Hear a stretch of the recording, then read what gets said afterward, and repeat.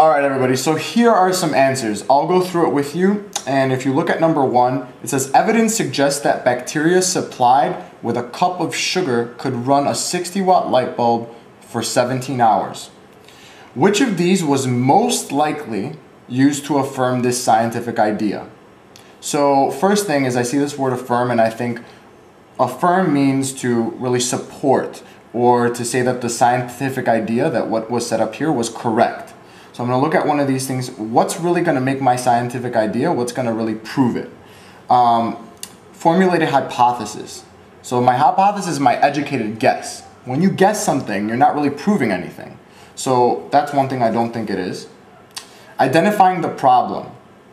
Is identifying the problem in an experiment, or saying, you know, what your scientific question is that really going to help you prove what's up there? Probably not. That's another one that I didn't select. Conduct an experiment.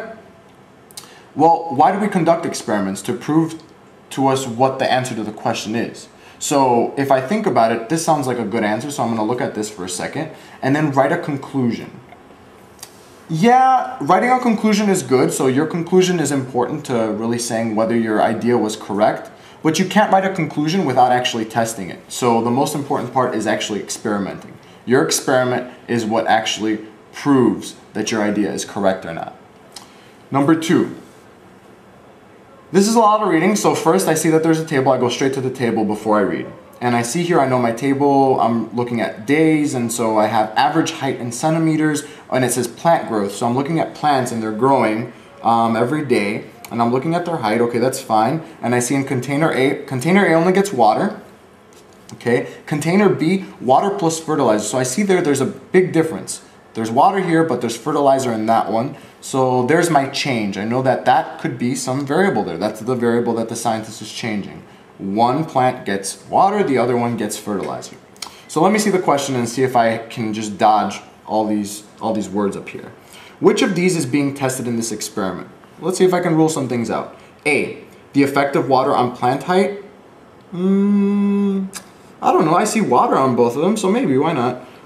B, the effect of fertilizer on plant height. I see fertilizer there, so that could be one of them. The maximum height the plants will grow. This has to do with heights. Okay.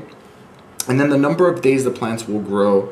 I think I might have to read a little bit. Yep, they're really trying to trick me here. So if I look up, a group of students conducted an experiment to study the growth of bean plants. An equal number of bean plants of similar size were planted in containers A and B. So I have bean plants, okay, in 2 containers, great. Each day for 5 days, container A received water only. Okay, I see that. And then while container B received an equal amount of weak fertilizer solution, I see that as well. The table below shows the average height of plants in each container for each day of the experiment. Okay, so if I think about this for a second, the major change that was done here was the fertilizer. Okay, so one guy got fertilizer, the other guy didn't. So I know the fertilizers, I'm trying to see, does the fertilizer make an effect? So this is my cause. Does that make my plant grow higher? So I see that it really has a lot to do with the fertilizer. So if I look at my questions, I see that, yeah, height's important, but what am I really trying to test? I'm trying to test the effect of fertilizer. Okay, so it's not really the water. Both get water, so it's not really going to tell me much. So I know it's B. Number 3. A scientist hypothesizes that homing pigeons use their sense of smell to find their way home. She tests this idea on 2 groups of pigeons. She releases the pigeons in group 1, I see it here, and records the direction of their flight. Okay, I see the birds. Pigeon 2 are given this substance that blocks their sense of smell for a short period of time. Okay, so no smell in this one. Okay. Let's see. So she blocks their sense of smell in the second one. The scientist then releases them and records the direction of flight. Okay, I see the birds. Her data are shown in the diagram below. From these results, what can be concluded about the scientist's hypothesis? So I'm going to look at the hypothesis again. Where's the hypothesis? Here. That homing pigeons use their sense of smell to find their way home. I want to see if that's correct. Okay? My data is telling me that this one, their sense of smell is not blocked, and then they go home. So almost all of them go home. But in this one, their sense of smell is blocked, and it looks like only one of them is going home. So she says the pigeons use their sense of smell to find their way home. She looks like she's pretty right, because it looks here, they have their sense of smell and they're going home, but these don't have their sense of smell and they're not going home. So it seems like her hypothesis is right. So is it supported by the data? Yeah, her data are basically saying that she's right. Okay, so she doesn't have to modify or test it again. It is supported by the data, so this can't be right either. And it can be applied to all bird species. It doesn't say much about that. They're just trying to trick you there. So that can't be right either. Your correct answer here is A.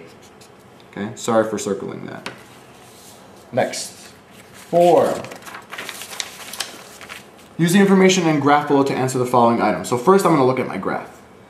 Volume of exhaled air, liters per minute. Okay, so volume, I know that's amount basically, the amount of air. And then level of physical activity. So the exhale is basically how much you're exhaling.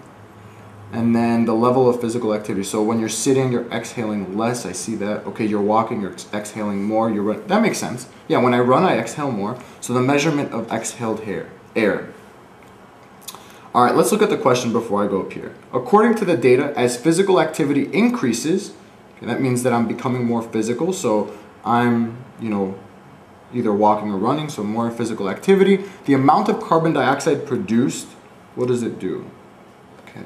So I know carbon dioxide is when I exhale, so if I'm walking more, running more, there's more exhale, there's more carbon dioxide when I run more. So when there's more physical activity, there's more carbon dioxide that's produced.